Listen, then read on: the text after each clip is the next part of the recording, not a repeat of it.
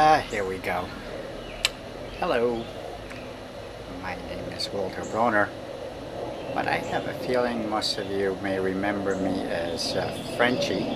That was the nickname given to me by the soccer coach, Mr. Braccoloni, and it apparently proved somewhat prescient as several years later I got to play the French ambassador in the musical of the I Sing. That was in the fall of 1972.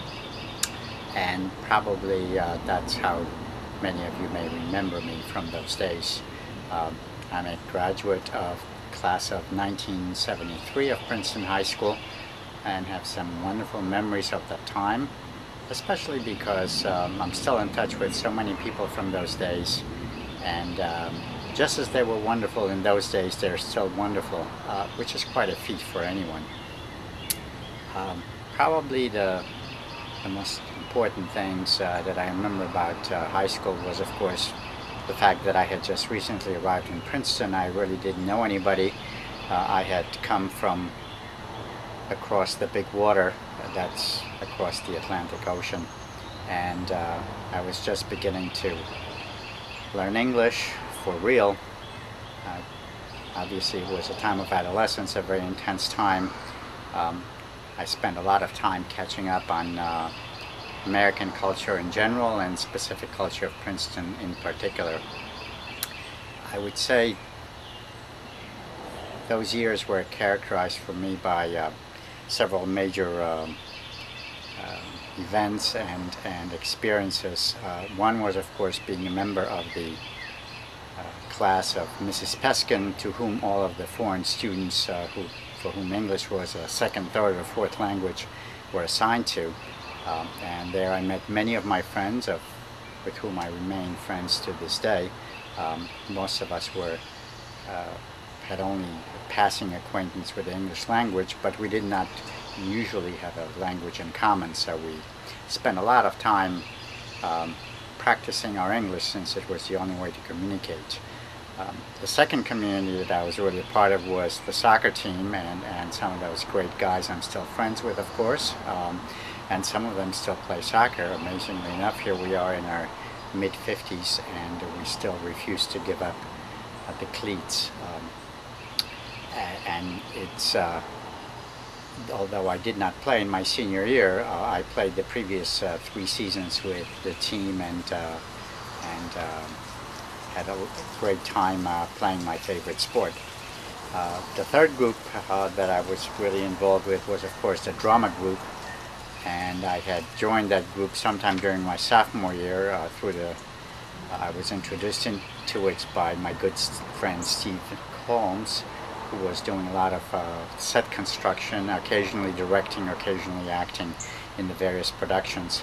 I was very shy. I was not very confident about my English, especially the pronunciation, if you will, and so I wasn't ready to try out, even though what I really wanted to be was on stage. And eventually, of course, like every actor, what I really wanted to do was to direct, which I did get to do at PHS. But in any case, that was the group that I really spent the majority of my time with, including a lot of time skipping class, or after class, or before class, in the black hole. Those of you who have ever hung out in the black hole or have ever passed by the black hole know exactly what I mean. It was a wonderful space to kind of decompress, prepare, and many games of bridge were played in that space. That was one of the things that the group used to do a lot when we were not constructing sets, gathering props, practicing, all of that sort of stuff. I really did not mingle much with many of the other groups, and for those of you who remember those other groups, I will name a few: the preppy kids, the chorus and choir kids, the greasers, the black kids. I guess in terms of being a member of the black kids, this was not something that one would just choose to do. One had to have a certain genetic predisposition. That is not politically correct, but I'm throwing it in anyway. So those were wonderful years, and uh, I would just like to mention a few other events that I think many of you will remember. One was, of course, the spring of 1970 big strike, where the Princeton High School became the little brother to the big strike at Princeton University. There was, of course, the occupation of the IDA complex, where right before lighting up a lot of joints, we, the revolutionaries, basically trashed the place, eventually being thrown out of there. But there was also a strike at the high school, and there was self-taught and wonderful teach-ins on the front lawn. Spring is a wonderful time for protests, especially when it doesn't rain. I learned that firsthand years later when I spent many an afternoon at various protests for various wonderful causes. Another event I'd like to mention is, of course, and it was either 70 or 71, can't remember, was the first Earth Day, and at that time the parking lot right next to the auditorium was getting constructed. This was another case of the paving of paradise to put up a parking lot, and of course we protested, and the more brave of us tried to disable and otherwise vandalize the construction equipment that was there at the site. That parking lot is there still, and no paradise has regrown in its place. Such is the way of the world. There was also at one point, and I think it may have been already in my junior year, there was a big racially motivated fight. And one thing I remember from that was there was a big assembly trying to calm everybody down, and one of the black students pulled out his hair pick and said, "Would that be considered a weapon?" And of course he got a lot of laughs and no good answer from the administration.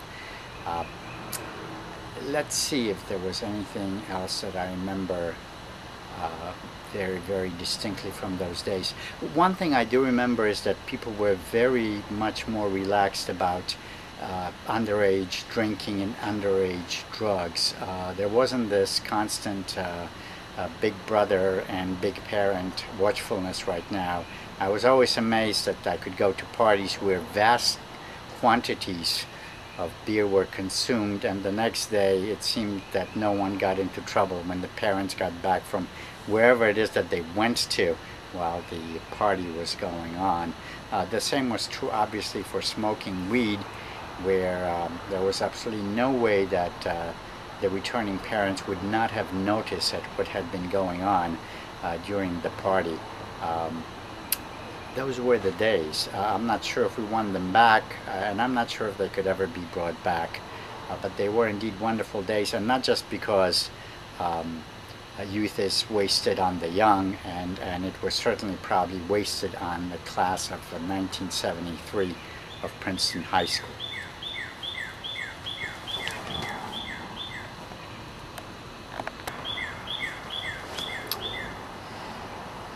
I think my first intense memory of Princeton High School was the first week of freshman year. This was September 1969, and I was well aware that the popular hazing rite at that time was for the upperclassmen. I don't know if it was only seniors, to catch the freshmen and smear their clothes and faces or any other exposed part of their body or clothing with lipstick. I think we started class right after Labor Day, and Tuesday, Wednesday, and Thursday of that week I had managed somehow to be very invisible and not get marked, and I almost lasted the whole week, because sometime late on Friday finally someone confronted me, and of course I gave him that old deer caught in the headlights look. They recognized that I was indeed a freshman, probably due to my small size at the time, if nothing else, and they smeared my face, which was better than smearing my clothes. As everybody knows, it's just about impossible to get lipstick off of any clothes. Other things that I would like to mention are The fact that when I started in my freshman year, we still had this tradition called study hall, and at that time, study hall was either held in the cafeteria if it wasn't one of the lunch periods, or in the large auditorium that we had. And when I was assigned to study hall my freshman year, it was in the cafeteria, so it may have been period 2 or 3. And I got assigned to the table where I got to sit right next to Paul Riddell. He was a senior at the time, and he was 6'5" tall, as I recall. I was barely 5'2" on a good day at that time, and so every time I arrived at the table and we were sort of standing up, I was reminded how insignificant, puny, and freshman I was compared to Big Paul. To his credit, he always treated me very nicely and fairly. I used to sit there in study hall, and instead of actually studying, I used to sketch in my notebook, drawing pictures of buildings and cities, as I was already planning on becoming an architect, and getting some wonderfully considerate attention from Paul and some of his junior and senior buddies, who were actually complimentary about my rudimentary drawing effort that I had, considering a sign of certain maturity that I actually had a clue about what I might do after high school. That was a wonderful beginning experience. I want to mention just some more things about playing the French ambassador in Of the I Sing, which we put on in the fall of 1972. For that final school year, I had become part of the Drama Super Council, which was headed by Larry Manseer, an English teacher and sponsor of the drama at the high school. Other members of the Super Council were Michael Godnick, who worked on a lot of the publicity and actually got to direct the prime of Miss Jean Brodie late in the year, and of course Sarah Jane Lithgow, who was sort of a general, I suppose, artistic director of the exercise of this whole venture. I was supposedly in charge of the sets, and when it came time to putting on Of the I Sing, which we had wanted to put on before the 1972 presidential elections, I was involved in a set which was designed by the wonderfully talented Chris Loy. I also had wanted to try out for dancing in the show, and as it turned out, when I was sitting in the back of the auditorium watching the other auditions when Bill Cook, the wonderful Bill Cook, motioned to me and said, "Walter, come up here and read for this part." And that's how I became the French ambassador, and I got to ask for Karen Besser, who played Ms. Devereux, for her child to be returned to France, as it was obviously a French citizen and belonged to France, not to the United States. It was a wonderful production, for those of you who remember it, even with my froggy voice kind of spoiling the musical portion of the program.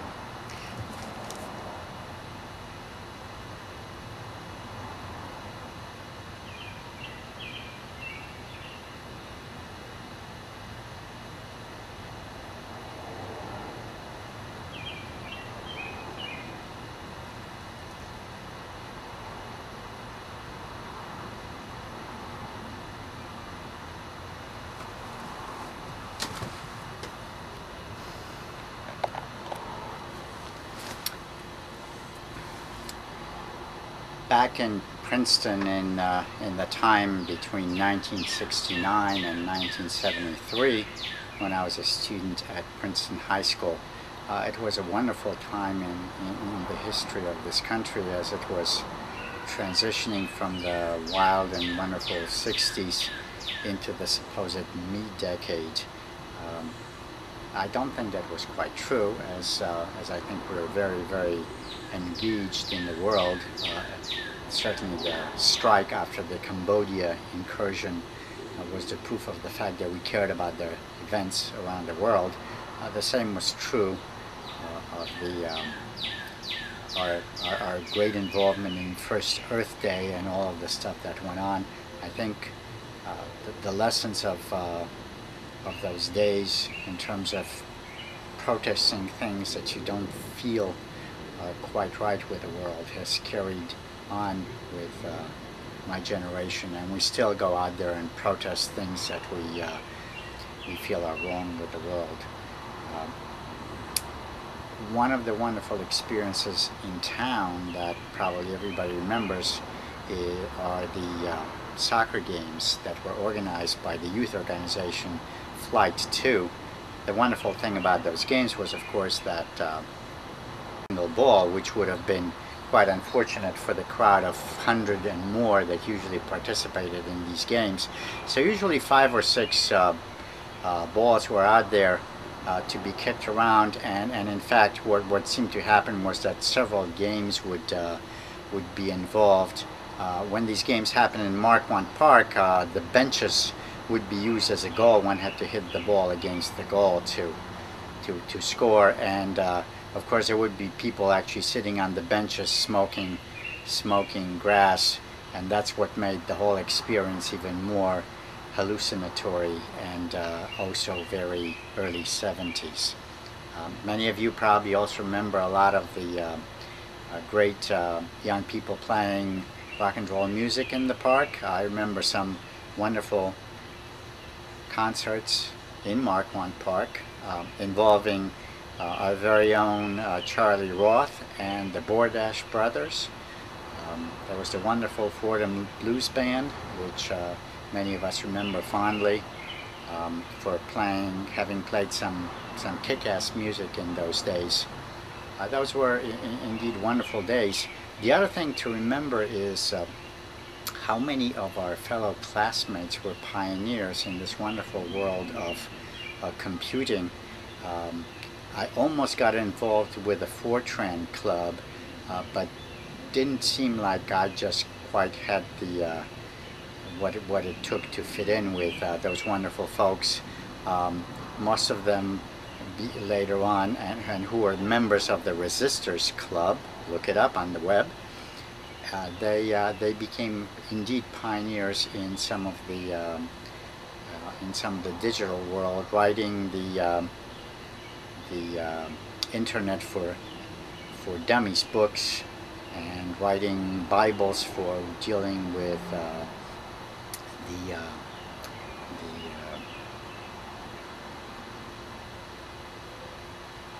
not Netflix, it's the operating system. Chris Negus will tell you what it is. I can't remember the name right now. It's Linux. That's the one. The Linux Bible, Red Hat Bible, and some of those other Bibles. That's what Chris writes. And of course, there's Margie Levine Young, who I'm friends on Facebook with and very proud of. All kinds of wonderful people who are creating this great digital world in which we live in nowadays.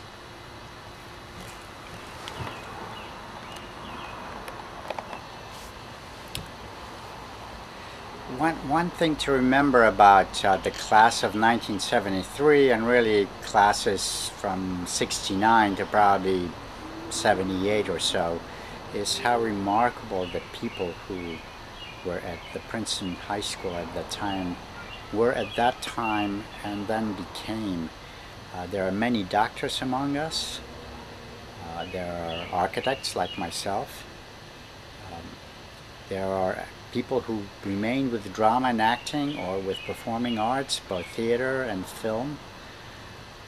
And there are people in sort of more ordinary professions or walks of life, but I think all of them were extraordinary because without the whole mix of all the different people, probably our experience at Princeton High School would have been more sterile and ordinary and stereotypical. Obviously, this has a lot to do with the fact that we were indeed in Princeton, home of one of the best universities on the planet. And so many of us were children of people involved with the academia or involved with various professional endeavors and technical endeavors that were being practiced at various businesses around there. Let's not forget there was the RCA Research Center, the Sarnoff Center, at which many of our parents worked. There were also a lot of people who commuted to New York City in those days and worked at various amazing places over there. So all of us kids had the luck, the chance to get exposed to just an incredible wide world of knowledge, of arts, of science, and we interacted and mingled, and we had a wonderful place and some incredibly talented and generous teachers. And because of that, we were able to acquire some of the skills and attitudes that helped us later on in life. The wonderful thing, of course, nowadays with the social media that's available on the internet is that we are reconnecting and rediscovering people. People we may not have been great friends with before, we are now great friends with. And as a wonderful leader for the 40th reunion, Liz Garman Davis, reminds us, forget the cliques, forget the groups, forget what was happening 40 years ago. We're now in our mid-50s. We have lived for a long time, have done things, have kids, have had grandkids, and now it's time to forget all of those differences that seem to matter so much in those days, and instead to enjoy the fact that we have lived so long and had such wonderful experience in there and still have so much to do in our lives. And a lot of the reason why we are able to do all those things, why we're able to do them so joyously, so wonderfully, and still be so creative, is the fact that we were part of the Princeton High School class of 1973.